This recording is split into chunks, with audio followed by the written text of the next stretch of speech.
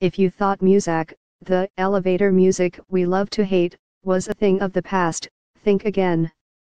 Okay, technically, Muzak as a company is gone. It was acquired in 2011 for $345 million by a Texas company called Mood Media.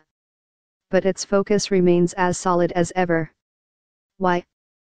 Because that music you hear in your favorite retailer most likely isn't being played at random.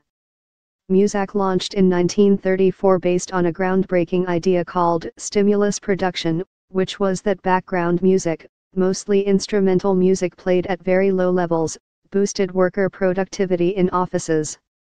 Based on this idea, the company sold its services to workplaces for decades. Its acquisition by Mood Media, which at the time was the leading provider of sensory marketing, retail music, visuals, and scent marketing to help clients drive sales, made perfect sense. Now, more retailers are banking on that idea to sell their products, and music is a critical component in that strategy. Target, a client of Mood Media, began experimenting with the idea of curate music playlists in 2011, according to Liz Hancock, a spokesperson for the retail giant. As of July 2017, the company had music in 180 of its stores and was still rolling it out in others. Target first tested overhead music in fall 2011 when our Ridgedale store in Minnetonka, Minnesota was remodeled, Hancock said via email. Guest and team member feedback was almost universally positive. Since then, speakers to play overhead music have been added to our small format stores, as well as to select locations that have been renovated. But what's the point? Mood's senior vice president Danny Turner told the Los Angeles Times that its songs help create emotional connections between stores and their customers.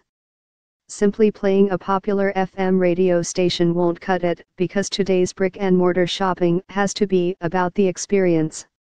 So, with that much emphasis on personal connections and experiences, it's only natural to wonder, who's selecting the music?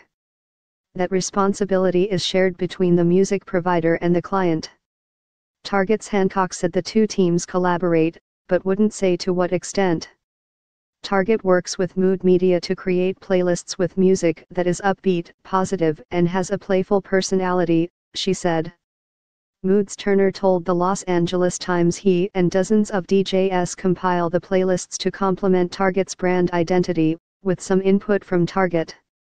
They follow a similar process for all their clients, which include retail giants like Macy's, CVS, Williams-Sonoma, and TJ Maxx, depending on what the store desires. Of course, to create these curate playlists, it was essential that Mood Media branch out beyond Muzak's modus operandi.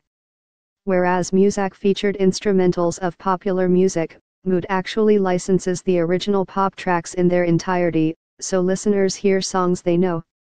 At the time Mood acquired Muzak, the two companies' combined catalog consisted of 1.7 million rights-included tracks, that is, licensed songs, and more than 30,000 original recordings, and it continues to grow. And while Mood Media definitely is not Muzak, it hasn't strayed far from that original philosophy that music helps make emotional connections. Studies have been commissioned over several decades looking at everything from tempo, volume, and genre, and how each affects shoppers, including a landmark 1982 study published in the Journal of Marketing that concluded it is possible to influence behavior with music. And the timing couldn't be better for companies that want to energize their brands via music. A 2015 study from live event promoter AEG and marketing agency Momentum Worldwide found 93% of those coveted millennials, 18 to 34-year-olds, said they like brands that sponsor live music events. Those brands are counting on that to influence their sales.